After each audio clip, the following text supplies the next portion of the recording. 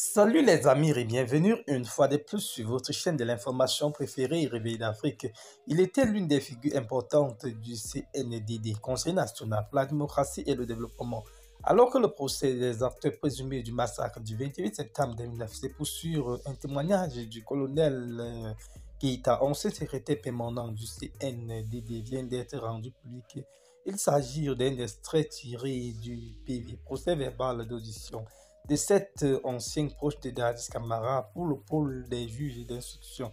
Pendant qu'ils interrogeaient son client Toumba Diakité, Maître Luceni Silla a exhibé une pièce de la procédure faisant état de la version des faits du colonel Moussa Keita et sa qualité de témoin.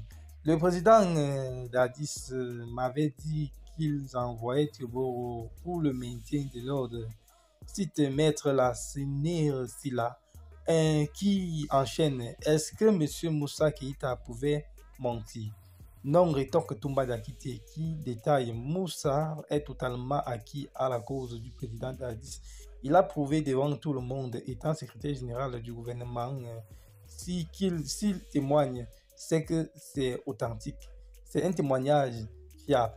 L'avocat poursuit en ces termes, lisant toujours la déposition du colonel Moussa Keita devant le pôle des juges qui ont auditionné. Selon Maître Silla, le témoin a parlé d'un support que le président Dadis lui a remis et qui devrait remettre au président Blaise Compaoré.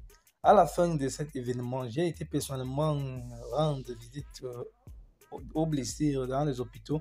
Je me suis rendu dans les morgues et également refaire les mêmes parcours à l'occasion de l'arrivée du président Abdoulaye Wade et Blaise Compaoré.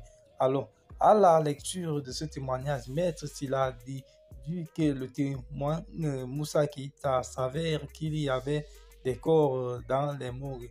Est-ce qu'il a été interrogé par rapport à ça? Questionne l'avocat s'adressant à son client, lequel répond non, il devait être ici au moins pour les morts. Dans la foulée, l'avocat conclut que le président Dadis ne pouvait pas être étranger à ces morts. Le président de la République m'avait aussi chargé de déposer une cassette au procès au président Compaoré. Il s'agit d'un support filmé par un amateur. Et bien les amis, c'est ici que prend fin ce petit bulletin d'information.